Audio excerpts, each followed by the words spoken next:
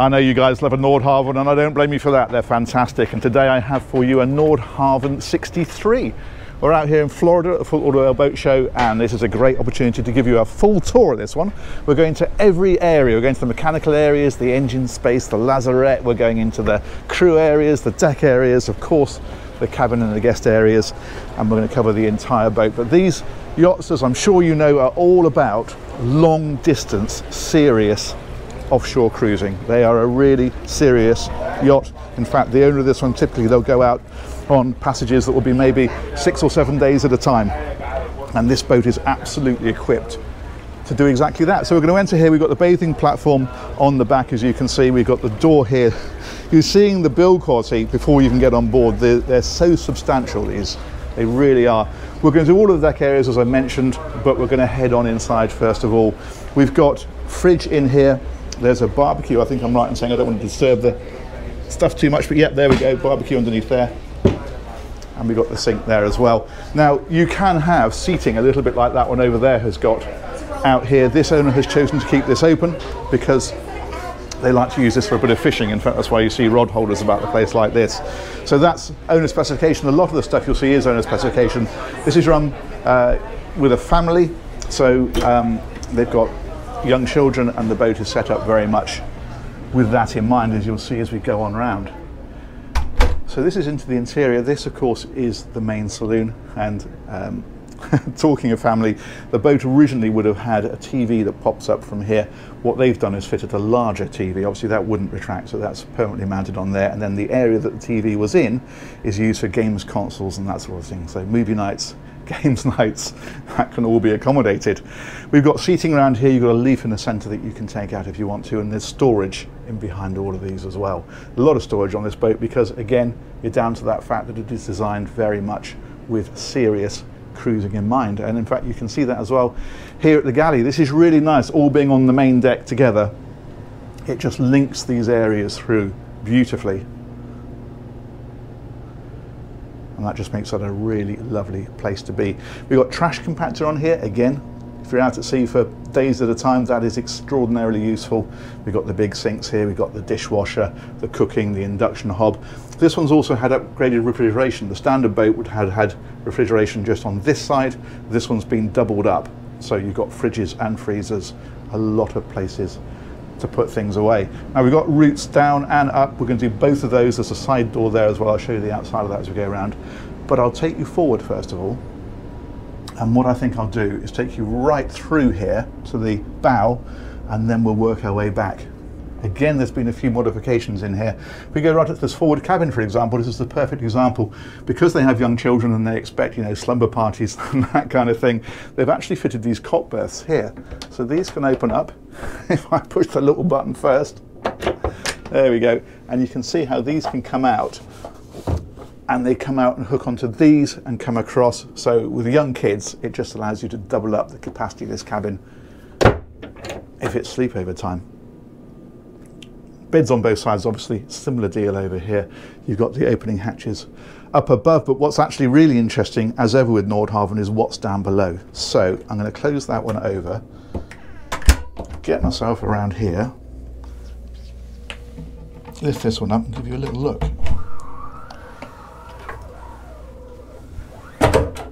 So if we step down here, we've got these little steps to help us do this. The light is on a timer. In fact, I was down here about 10 minutes ago, which is why the light is still on, because what you do with this is you can spin this little fella here. There we go, we're actually on 40 minutes now. We've probably overspun that a little bit. But this is an engineering area, so bow thruster is here, some of the plumbing is here. Other things we've got here is water makers, but being a serious Nordhavn, of course, there's 2 of them, so that you have redundancy. If a water maker goes out, you're not stuck for making water. You have a second one, and the same is true of the water pumps. They're backed up, so you've got that redundancy again. You have a problem with one, it doesn't matter. You've got the other one still to operate. Hot water is in here as well. There's the boiler for that. And you can see all the various seacocks and manifolds and other kind of stuff, all very neatly installed. It is all very Nordhavn. Okay, we'll come out of here.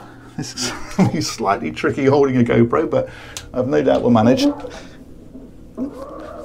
Yeah, here we go. Drop that one back down.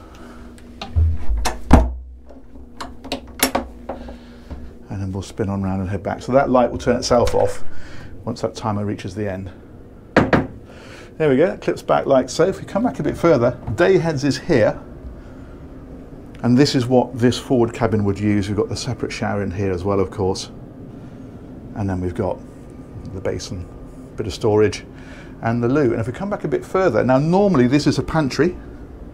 On this boat, this was set up as a third cabin. So again, it's that kind of, you know, kids sleepover type situation. They just wanted a load of space so that when we've got friends and family on board, there's places for everybody. So again, it's how the boat is specified when it is initially built. And then owner's cabin is over on this side. So this, of course, big double bed, some lovely storage about the place. So hanging locker in there, for example.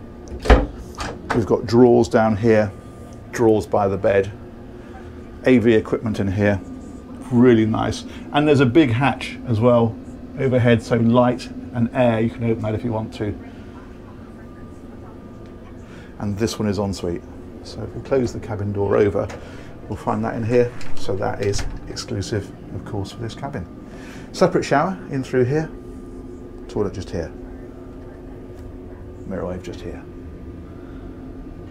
There we go. That's that one. Let's keep going. Plenty to show you on here. There always is a Nordhavn. They're great boats to look around.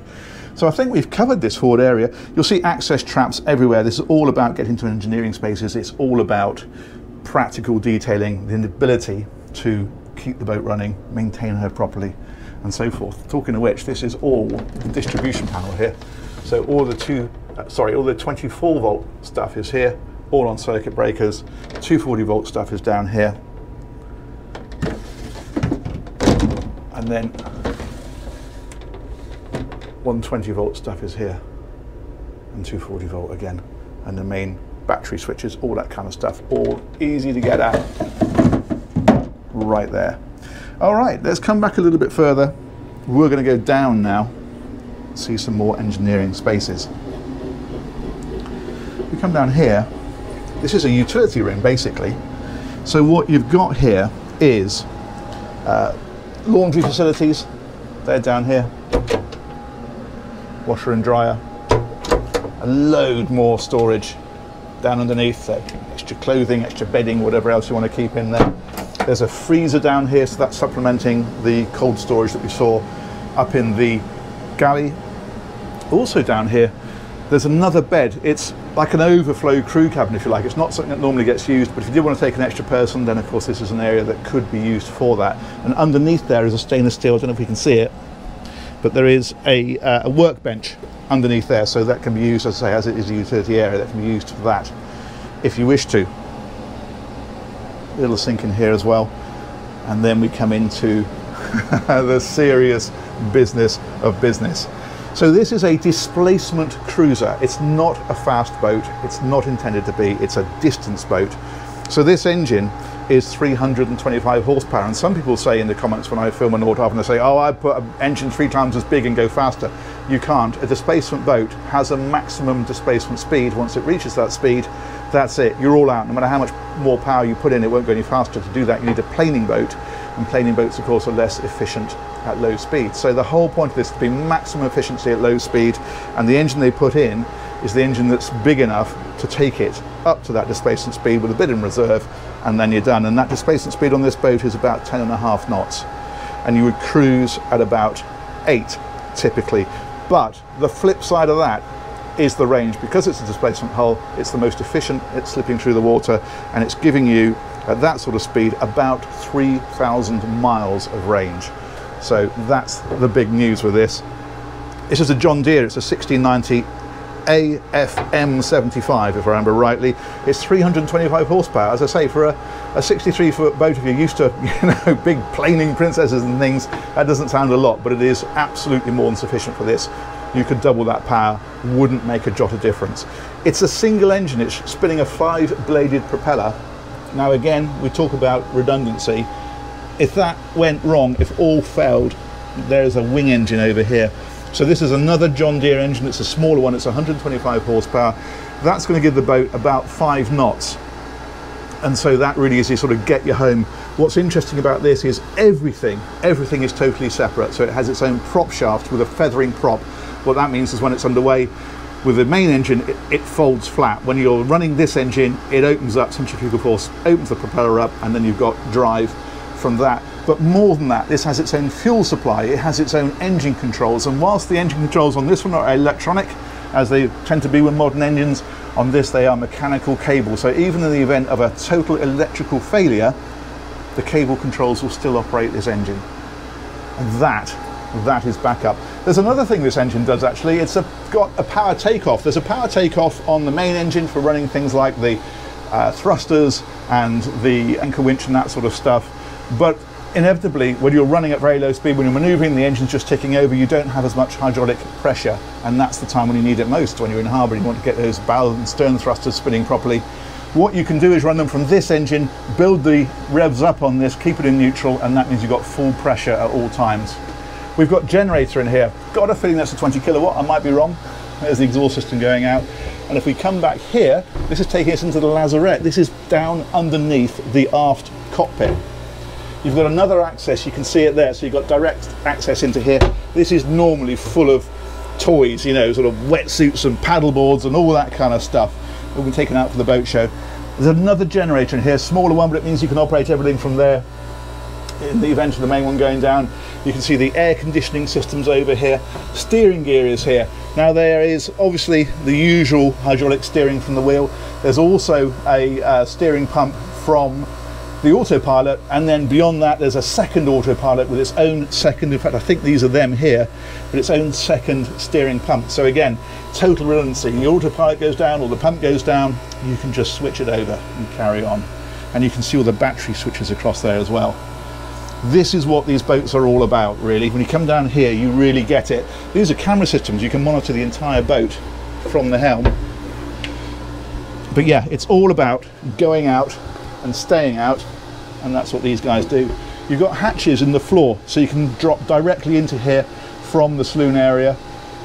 And in fact, you can even get the engine out and through by taking these cross beams out. You can see how they bolt into place. So in an absolute worst case scenario, you can actually get these engines up and out and through that way without having to start seriously dismantling the boat. Fuel tanks are here, one each side. There's also a day tank, and I think there are two further wing tanks further forward as well, if I remember correctly. And these have sight gauges on them. Again, if you're not sure about your fuel gauges, you're a bit concerned about your levels, you can come down here and you can see exactly what they are. You can see another one on that tank over there. Those are the two main tanks. If we look in here, that is access to the stabilisation, the fin stabilising systems. And again, as I say, you can see all the hydraulic work to those as well. Brilliant. Okay, that's always one of my favourite areas on here, but there's lots more to show you. We'll head on up. This is back up to the main deck. This is where we came on through the saloon, past the galley. We went forward initially. This time we're going to go up here. I've mentioned this door again, this side door, only because we'll go past it. I just want to show you where that routes out to on the outside. Now up here there's a crew cabin. This boat is run by a crew. It's a couple, and they live here. In fact, they've been living here for 2 years. So they have this area in here as their cabin.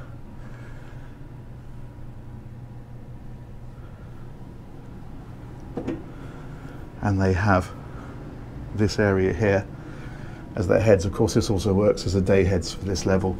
There's a shower tucked in behind here. And then if we head on forward,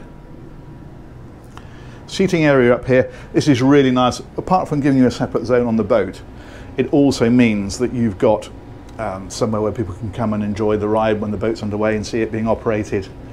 It just gives you another space on the boat, really, doesn't it? I think that's a nice thing to have. A couple of serious STID helm seats. Again, if doing serious passage making, that's pretty important. If we come around here, I'll show you a couple of things along here. This is all the camera system. So you can actually monitor. The one I pointed out to you is down in the engine room. I think it was facing forward, wasn't it? I think that's facing backwards. I think it's that, possibly that one there. I'm not certain. No, it's that one because it's facing forward. So that's the one I pointed out to you. But also there's a night vision camera on here. If I push that, there we go. That's using, I think it's infrared, and that gives you full night vision, and you can pan and zoom with this, which is rather impressive. So at night, when you're running, you can actually get that night vision. We've got radars here, and you can set this to have 2 different distances. We're on 1 mile and 0.25 mile. In fact, on this radar system, that wasn't what I wanted to do. Hang on.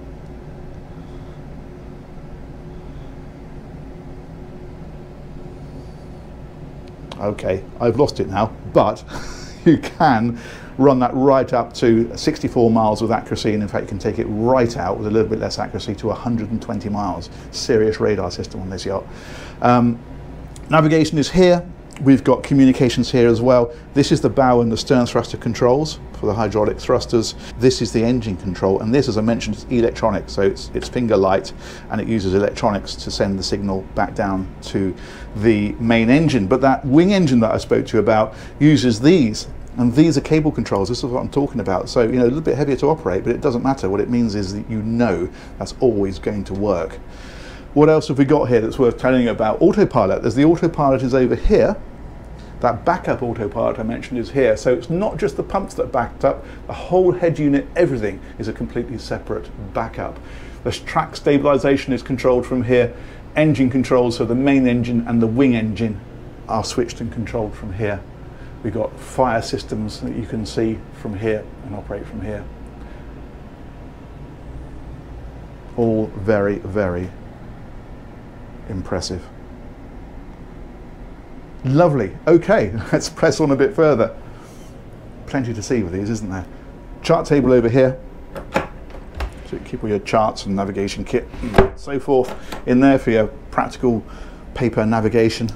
And we've got this side, you've got these they're like stable doors. You can just open the top one for ventilation, or you can open the entire thing. And what we'll do is we'll loop backwards first of all. You see they put this bimini on here so you get shade all the way around.